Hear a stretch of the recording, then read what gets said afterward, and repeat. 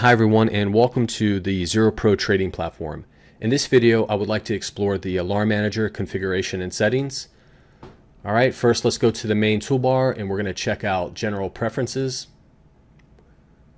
See that we have a sound tab, and then we also have configuration for high alarm and low alarm sound settings. So you can adjust the sound settings, and also if you want to disable sound settings, make sure you select none. So let's back out of this and we're going to go to the Alarm Manager. You can see I have this currently sorted by last price, and to add a new symbol, all you have to do is go to any row and select Add Alarm. And if you want to disable the alert window, you can just uncheck the box. If the box is checked, you're going to receive an alert window. And then so now let's just add a symbol to our list here. All right, to activate the alert, you have to make sure that the active box is checked, and then also you have to decide on an alarm price. So there's two different ways to set this. You can also set the condition. Currently we have this one for greater than. So we'll look at a few examples. Let's go to our chart here, and let's say the high price here was $6, around $6.10.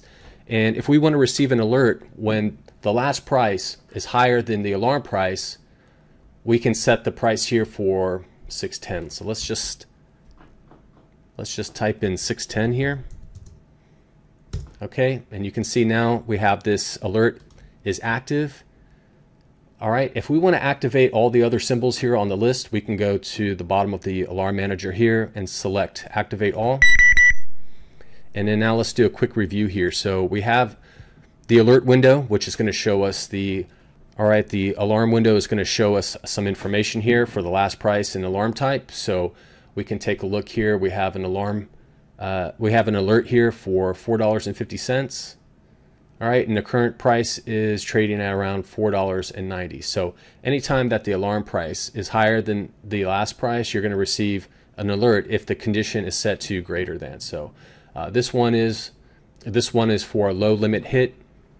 And so you can see here we have that row highlighted in red, and the reason is because we have the condition set to less than.